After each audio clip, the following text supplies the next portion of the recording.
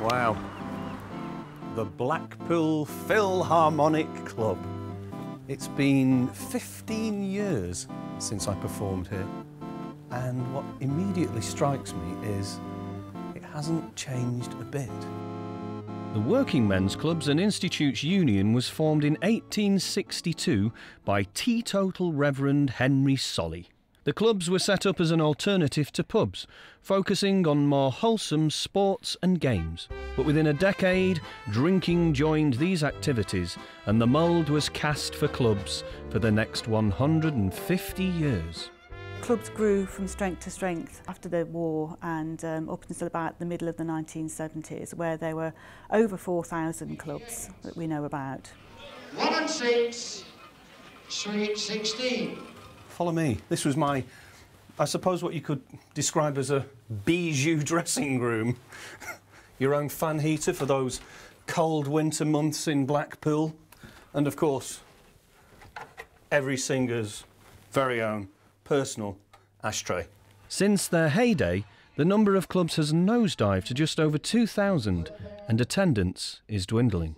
I know when I was coming here and I was performing here, I remember the place being absolutely packed to the rafters. Has times changed since then? Those days are gone now. From when you were appearing here, you could there'd be queues up outside round the block.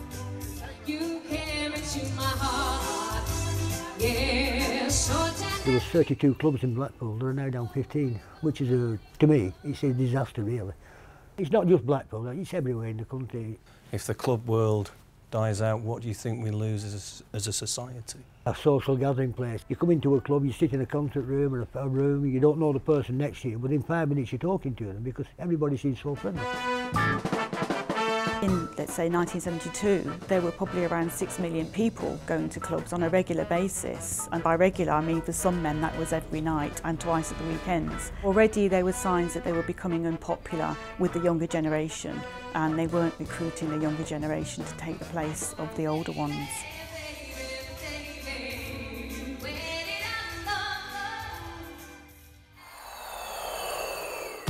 Well, it's not all doom and gloom, you know. This is one of the clubs that I played at as well. This is thriving at the moment, and we're going to go inside and find out why. The Bloomfield Club is just a mile from the Philharmonic, and yet it has 1,200 members and a 3-year waiting list. Located at the centre of a large residential area, they've gone back to the roots of the clubs, using games, social activities and entertainment to attract the working men and, more importantly, their wives. Originally, women were only allowed into the clubs on special occasions, for concerts and at weekends. But it was with the arrival of the Sex Equality Act of 2010 that by law they had to be allowed to become full members. Hello, Jim. You all right, Russell? Nice to see you again, Cop. And I believe you have something interesting to show me. This is the book, all the artists that appeared in 1997. And as you can see, there you are. Oh, hey up. Russ Watson. Tell you what, Jim, that was a bargain price, pal. What do you attribute to the success of this club? Well, I think the bar prices are right. The entertainment which we put on is first class. We've got to put on something which will attract the younger element. It just seems to be that the social clubs aren't their scene. But again, to join the local football team, with football teams within the club, with snooker teams, with bowls teams, the funds are there for them. With so many clubs struggling, they've certainly got their work cut out to ensure the tradition of the working men's clubs continues. To survive, they're going to have to move with the times. The clubs that are struggling are taking note and trying to do something about that and trying to change their image to become more modern and to adapt to the society that we live in the 21st century.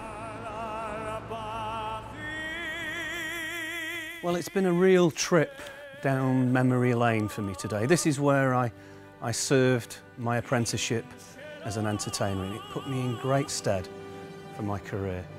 Is this the end of the working men's club era? I sincerely hope not, because it's a great British tradition, and hopefully long may it continue.